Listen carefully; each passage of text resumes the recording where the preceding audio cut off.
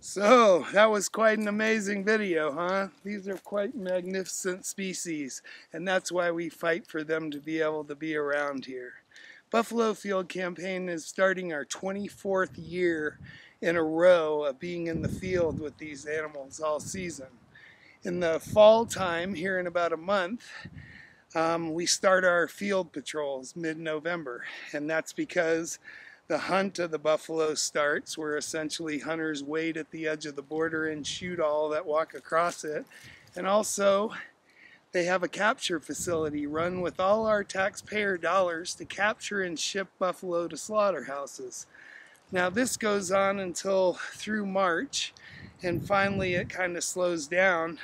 And then they start to migrate out, and they don't want them out on the national forest because of the state of Montana's zero tolerance policy.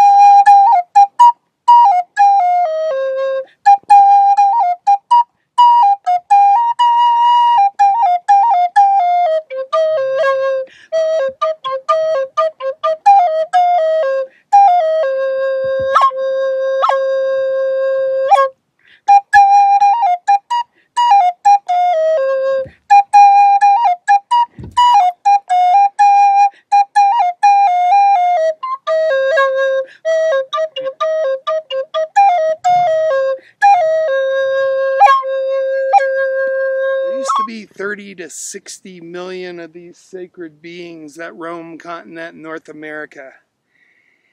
And they took care of the land. They took care of the people. Millions of Native Americans were dependent on these until the conquerors came over. Then they realized that they could never defeat these mighty people, and that they wanted to eliminate the Native Americans and take over all their land. They had to remove these sacred beings, the buffalo. And as the onslaught marched west, they killed, from what was guesstimated to be 30 to 60 million, these animals down to 23 animals. And they were found just over these mountains over here in a place that's now known as Pelican Valley.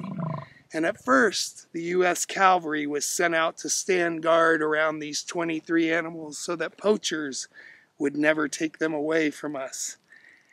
And they stood there and held the ground and kept them alive, and finally, Yellowstone National Park was created. And originally, to give these beautiful species a land, a home, a place to be safe from poachers and killers. And here we are, 130 years later, and these buffaloes still have no rights.